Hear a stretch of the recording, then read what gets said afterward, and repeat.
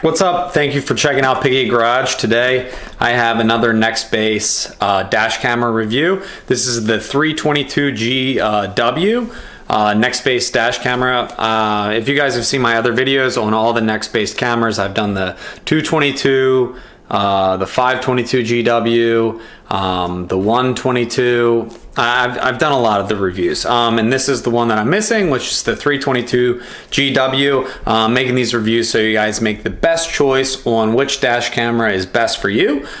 This one is brand new in the package, and make sure that you're following me on Instagram as well, as I'm going to be giving another another Nextbase dash camera away for free, just for following me and checking out my channel, which I appreciate you doing. So this is the, like I said, the 322GW. I'm gonna go ahead and open it for you guys. It's in brand new package. It's never been opened before. I'm gonna show you guys what's included in this box, everything that it comes with, and all the unique features that Nextbase cameras bring to you. That's with the GPS, the quick mounts, all the different things, which I will get to you in this video. I'll also do some driving, let you guys hear the microphone functions on this dash camera to hear how it sounds, see what it looks like, see how the GPS function works. I'll also do some nighttime driving. This dash camera is a 1080p dash camera at 60 frames per second, so it's nice, crisp, and clear. So I will go ahead and get to that. It's also a 140-degree wide-angle lens, so it gets everything in front of your car. But let me go ahead and open it up for you guys so you guys see everything like I'm seeing for the first time opening the camera. So guys, here's the camera. I'm gonna go ahead and just take a knife. I'm just gonna go ahead and take a knife and open it up. This is gonna be really fun with one hand.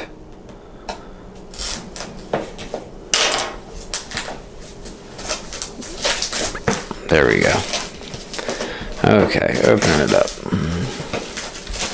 Some people actually, you know, find enjoyment out of taking saran wrap or whatever the plastic is off things. I guess I do too. There's one sticker here. Always a nice box. It has a nice texture to it. Just some features and things that take things to the next level. It just has, you know, some information on top telling you what's involved with this dash camera, which I will get into. Nice thank you letter. It also says to you know, use or it suggests to charge these dash cameras for 2 hours before using. I just kind of put mine in and start it right up just to show you guys. Here's a quick start guide. It shows you everything that's involved with getting the dash camera started, also using the Nextbase app on your phone. Pretty quick, easy to download. If you want to use the SOS function, you need to do the app. But I'll show you guys exactly how to set up your you know, your dash cam so you can get ready to go, so you don't have to read that. But beautiful packaging as always. It looks like the quick mount fell off or came off. This is the base plate for the quick mount. Take this out. Here's the camera. One thing that I love about these dash cameras that I think, you know, take it to the next level above other dash cameras that I've seen.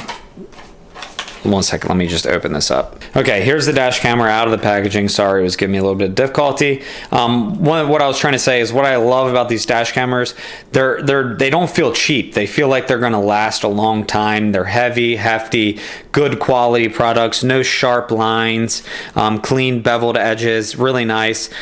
Here's the screen. It just pretty much tells you, you know, the things that you should do before setting it up. Like I said, charge for 2 hours. This is a touch screen. Use the default settings for best results. Download the Nextbase Connect app for additional functionality, including emergency SOS services. editing and sharing videos. And then this little button right here is to lock a video. So if you want to lock something, let's say someone cuts you off, or something falls out of the truck bed and it doesn't lock the video, you just hit this button and it'll lock that video, so it prevents it from being written over.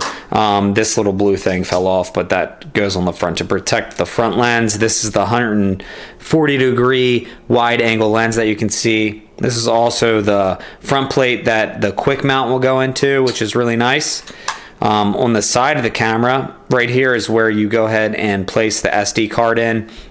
I just buy the SD cards from Nextbase. Also, everything that I have in this video, this dash camera, all the other models that I use, will be in the link in the description below, so you guys can check that out.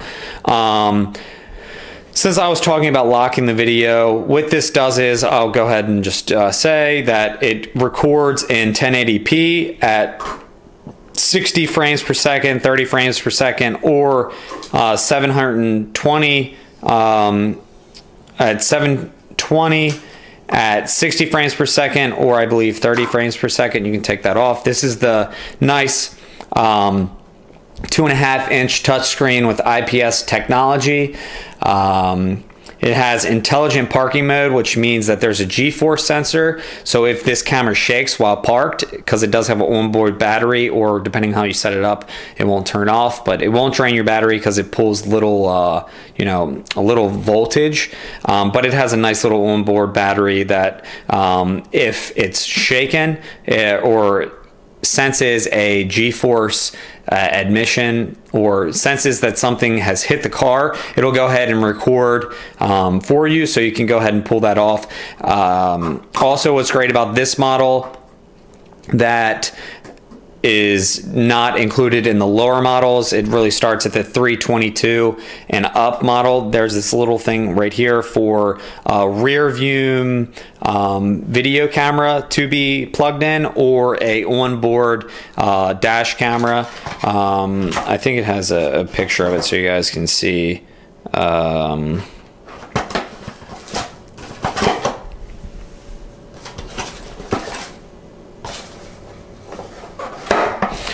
Yeah, so pretty much you take this off and you can plug in one of the cameras of your choice. It's a nice little feature, so you can get all angles of your car. I will also be doing a review of that. I have this inboard camera and reverse camera. So one camera just plugs in right here, and it faces everyone that's inside the cabin, so it's nice for Uber drivers and such. And then the other one plugs in here and runs all the way around your car and goes to the rear of the car and records everything going on behind you. This camera does support up to 128 gigabyte SD card. What that means is, how this camera works is it records in a 1, 2, or 3 minute loop. So it'll record 1, 2, or 3 minute long videos all the way up until the SD card is filled, and then it'll re-record over those loops. So back to locking, the locking button that I was talking about here, that'll prevent a loop recording from recording over what you've already recorded. The same thing happens if this camera is shaken. It'll lock that video, so it'll prevent it from being written over. Really nice. Like I said already, this camera has the SOS emergency response feature. You have to download the app for that, but it pretty much, depending on how you set it up, it can send a first responder to your location using the GPS function if you're hurt, injured in a really bad accident, which is really nice. It also has the quick disconnect. I believe they call it the quick and go mount, which is included in this box, which I will take out in a second. Wi-Fi and Bluetooth is used on this camera, so you can easily view, edit, and share videos right on your mobile device, tablet, etc. So you don't always have to pull this SD card out and view it on your laptop or PC at home. Also a very nice feature, I believe. So I'm going to go ahead and take this box out. Also, the presentation I love of these cameras. They're always nice, look good. I'm going to go ahead and take everything out of here. Give me a second. So this is everything that's included in this little case, or included with the camera. Suction mount, USB cable, power cable fitting tool. This helps you if you you know, want to either run a hard connection to your car, or just the cigarette outlet, which is nice 6-foot long cable where you can, you know, reach any cigarette lighter in your vehicle, and a nice bent USB connection right here, so it's, you know, very seamless. It really sets it up nicely in your car, so it's not like a sore or eyesore. Also, it has the click and go Pro GPS mount. I'll show you in a second. That's what this is. And then this is also a mount to where you can actually just use the 3M adhesive. It comes with 2 in case one gets bad, and you can just put it anywhere you want on your window.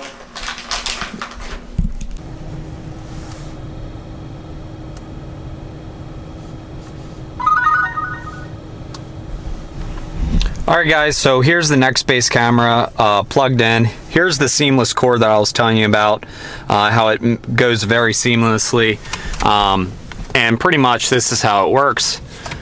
You put the camera up right here, or wherever is most suitable to you, and then you can angle it any which way up here.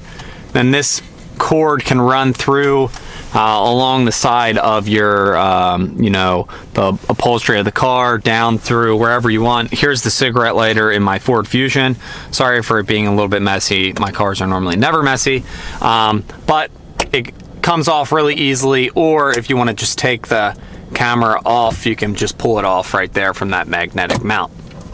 So I'm gonna take this off. Oh, so took it off the window. I'm just gonna show you how easy it is to go through the setup of this camera. English, first time installation, please use the following menus. Just hit OK. Very nice, easy to use touchscreen. It's very touch sensitive, which is nice. Normally some things are, you know, very finicky. This dash camera is not. All right. Okay. So USA, Eastern, mile an hour. So this is just for the GPS for, you know, showing speeds, how fast you're going. Your dash camera will automatically set the time and date when the satellite signal has been received. So this is how you connect to your phone using the Nextbase app. This is for emergency SOS. Just for right now, I'm going to skip this step. Setup is complete. And there we go. So already it has started recording, doing the loop video setting. I'm going to stop that. I'm going to go to settings and just take you through the video settings. So video settings, resolution, this is where you can change the different resolutions. Right now it's at 1080p for 60 frames per second. You can do 1080p for 30 frames per second, 720 for 60 frames per second, 720 for 30 frames per second. Depending on what video card you want to use and how fast it stores up, you can change these settings, but for the best image quality, I just leave it at 1080p for 60 frames per second. Video length, this is how long the loop goes for. So the video segments, you can take 1, 2, or 3 minute video segments. I just leave it at 1 minute. Some people like to leave it at 3 minutes, but it will record 3-minute videos all the way up until the SD card is filled. I'm just going to leave it at 1 minute. Audio, this is whether you want the onboard audio on or off of the camera. I just leave it on for now. Exposure is just kind of like light sensitivity, pretty much. Just leaving that the same. My Nextbase is that this is just to pair to your cell phone, to, you know, view those onboard videos, send those videos from your phone, tablet, other devices. This is to plug in the reverse camera. You would just, you know, click that and it would work. And then this is the SOS. How the reversed camera would work is it would plug in right here on the side. I actually have one of those. I'm going to make another video of that. Also, this is what the onboard camera looks like. It just plugs in right here. This is it shows like the cabin and the right and left side of your vehicle. It's very easy to use. I'm making a video of that as well for you guys.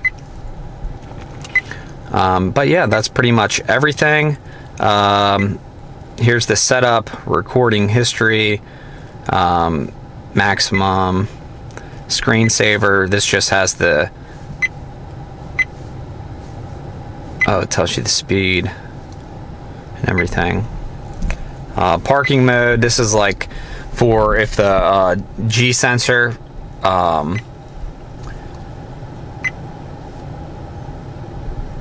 languages, country, everything in the initial setup.